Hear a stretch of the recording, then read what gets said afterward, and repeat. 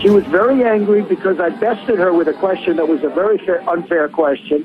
So she was very angry. And when I was speaking about it on a CNN show, by the way, which was interesting, but I was speaking about her, I said blood was pouring from her eyes or out of her eyes, which is a very common statement. And by the way, I said the same thing about Chris Wallace. That's right. Nobody said anything. You did. But I said the exact same thing about Chris Wallace. But then you said she had blood. You said blood coming out of her wherever. I said no. I said and blood was pouring for wherever, because I wanted to finish the sentence, because I went on to something. I wanted to get off of the whole thing and get back onto the subject of jobs or whatever we were talking to about right after that.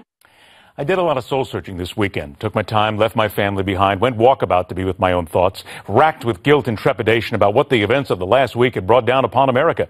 Because, you see, as a veteran broadcast journalist, one who has dedicated my life to the pursuit of truth, justice, the American way, sugar-free kumquat nectar, seeking to expose the lies and half-truths embedded in news events that do nothing more than prey on the intelligence of the American people, that is my first and foremost task.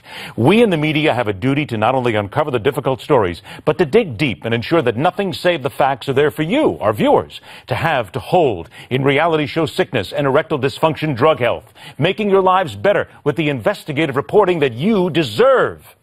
These are 18 chips for 150 calories. And it says there's a great little Greek place in town that makes the most amazing gyros, the uniquely cooked and flavored meat covered in Tazataki Kagazuki sauce, zaki sauce, onions, lettuce, and feta cheese, and a fresh pita. Tzatziki? Tzatziki? It might be tzatziki. I don't know. I've only had one in my life, and it was a lamb, and it was really good.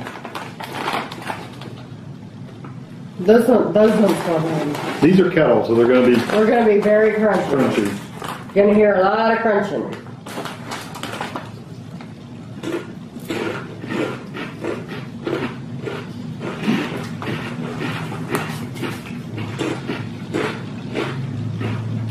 I'm not sure I like those or not.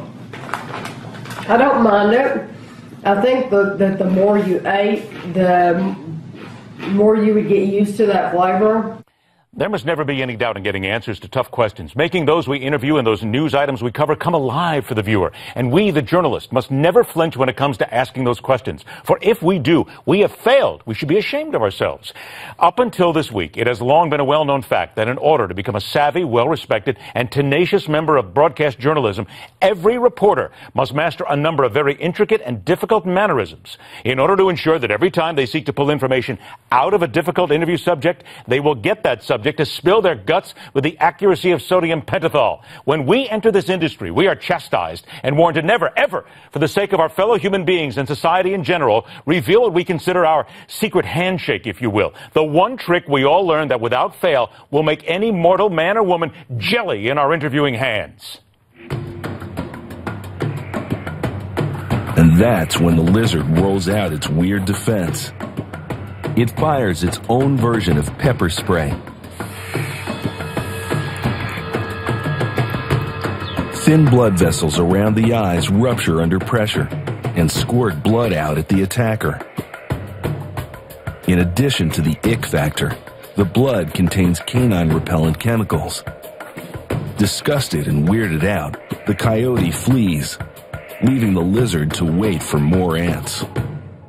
Until now, we've never been able to admit our secret. The blood squirt from the eye, the optic terror. It's real. Yes, we can indeed shoot blood from our eyes in order to get what we want. But we cannot ever, ever allow something we've been working on for decades to become reality.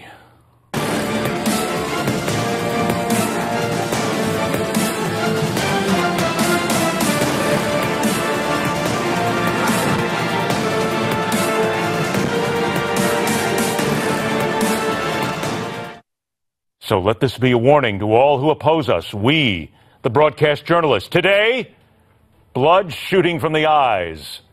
Tomorrow.